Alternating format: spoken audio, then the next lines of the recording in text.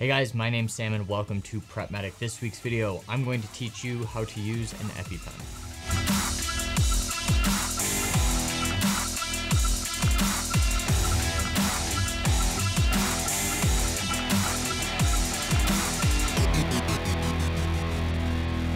Couple disclaimers before we get started. Number one, YouTube is not an automated dispenser of first aid knowledge. If something is happening acutely in front of you, this is not the platform for it. That's not what this video is intended by. So I really don't care if you got an ad in front of this video or if you hate my intro.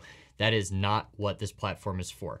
Secondly, I am not authorizing you to do anything. I am not going to supersede your local laws, jurisdictions. This video is for informational purposes only, but understand that I'm just some guy on the internet and you have to be appropriately trained and or prescribed these medications to use them in the real world. With all of that being said, let's get into the video. So this week we are talking about EpiPens and how to use them. And if you know anything about me, is I'm not just going to quickly show you how to use these and leave it at that.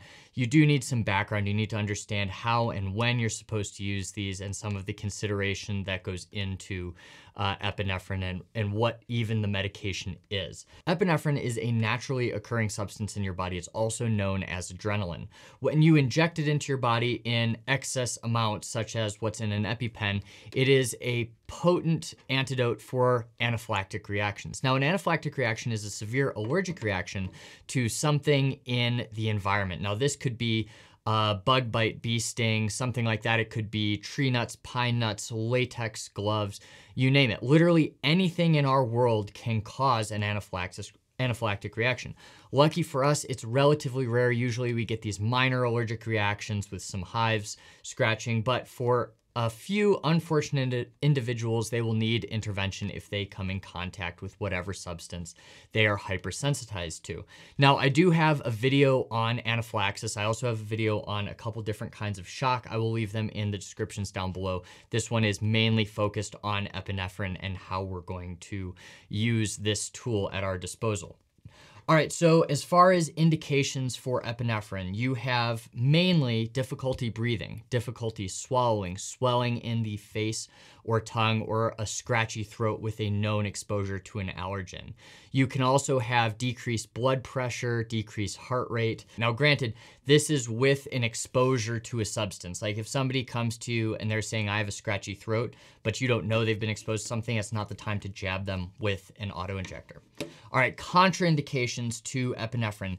Contraindications are relative contraindications because generally speaking, anaphylaxis is a life-threatening situation. That's the only time you're giving this, is when somebody's life is threatened. So we don't contraindicate it a whole lot. Be aware that epinephrine can be irritable to somebody with some cardiac conditions. So, you know, if somebody is prone to VTach or some other arrhythmias, this could throw them into arrhythmia.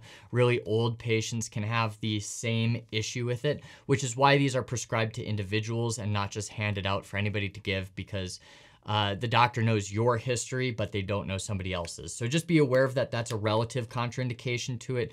Other than that, there aren't a whole lot out there. So this is a pretty safe medication to give, although it will make people feel pretty bad after you give it, regardless if it was given appropriately or not. So when we look at an EpiPen, we have a couple different things on it. Now, first we want to note dose. So EpiPens come in two main doses. The adult dose, universally as far as I know, is going to be 0.3 milligrams.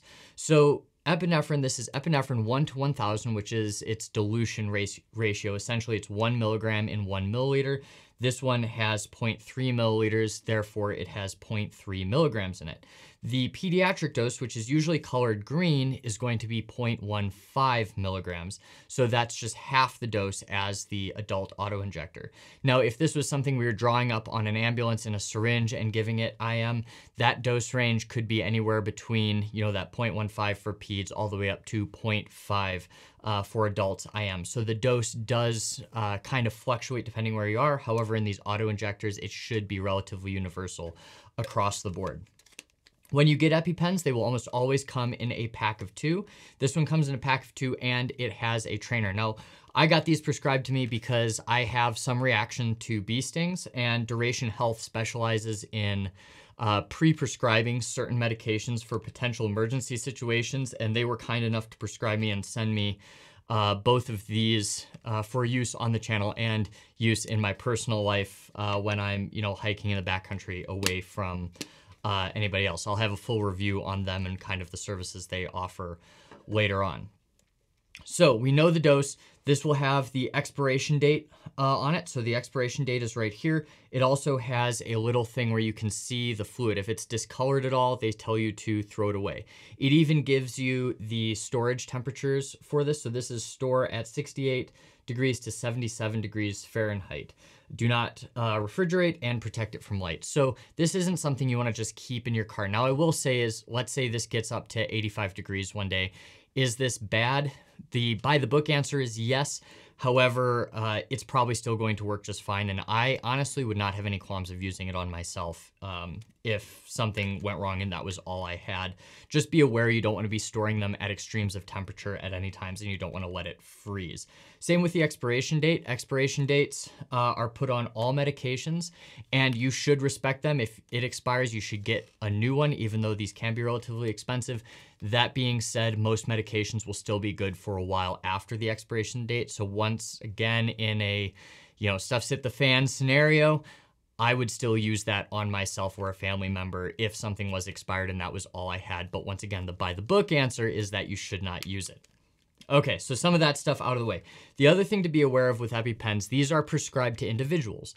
So for me, this is prescribed to me and I am only supposed to use it for me. That's like the legal definition of that. That's what you should do. However, epinephrine is pretty universal and it lacks a lot of contraindications. So the biggest issue with this is you could give this to somebody with a cardiac condition. It can cause a cardiac arrhythmia. That's very dangerous. And obviously you do not know who around you has those cardiac arrhythmias, which is why it's prescribed to you and you alone. However, if you see somebody, out on the trail and they're having an anaphylactic reaction, this epi prescribed to me is going to be the exact same as epi prescribed to somebody else. So they can be used interchangeably, but I am not promoting that. I'm not telling you or authorizing you to do that. Just be aware that's a thing. All right, I swear we're getting to the actual use of this. So when we are about to give it, we want to make sure, the 6 rights of medication administration, have a video on that too. We're going to take a look at the EpiPen, make sure everything's in working order. Now, never, ever, ever put your hand or your thumb on any part of this device. Now, don't worry, this one's a trainer. This one's the real one. The trainer is gray. So I never want to put my thumb over any part of this because what we see is people mistake the ends and they try to inject one end. They end up injecting epi into their thumb or palm. And guess what? That's not super great. It's a very potent vasoconstrictor and it's going to cause some circulation issues in those places. So we're gonna hold this EpiPen like this. Now this has a safety lock. We're gonna take out the safety key on one end. And even though a lot of these EpiPens vary slightly in how they're made, they all work about the same way. So we have this here, we have the orange tip, that's the way down on the patient. We're going to take this and we're gonna kind of swing this to our own leg or the patient's leg if we're helping somebody else administer it. And we're going to click it in and hold it for 3 seconds. Once we go for 3 seconds, we're going to release it and the end will cover the needle. Now, I do not want to throw this away. I want to have this for when first responders arrive. I'm going to set this aside, make sure it's in a safe place where somebody's not going to get stabbed if that safety didn't quite work. We're going to make sure 911 is activated because this is something that might have to be reinitiated or readministered if the anaphylactic reaction comes back. So make sure you have this there. You're going to massage the site where the epinephrine was given. Now, you can give this epi through a pant leg. So, your standard jeans, sweatpants, anything like that will be fine to give it through the clothing.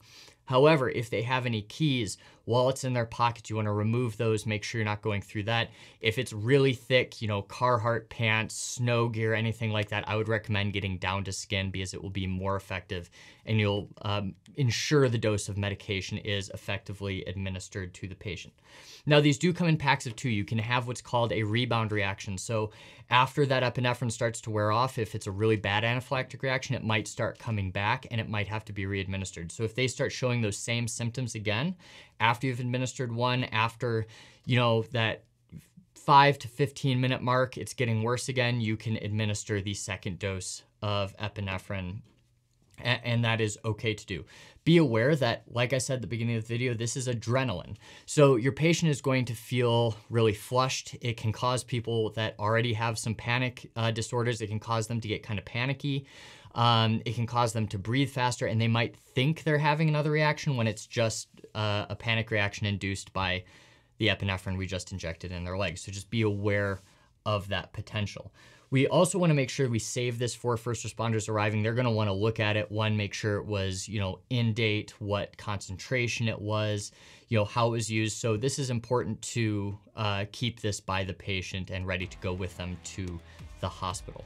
So if you have any questions, guys, on anything I covered today, please leave them in the comments down below, and I will see you next week.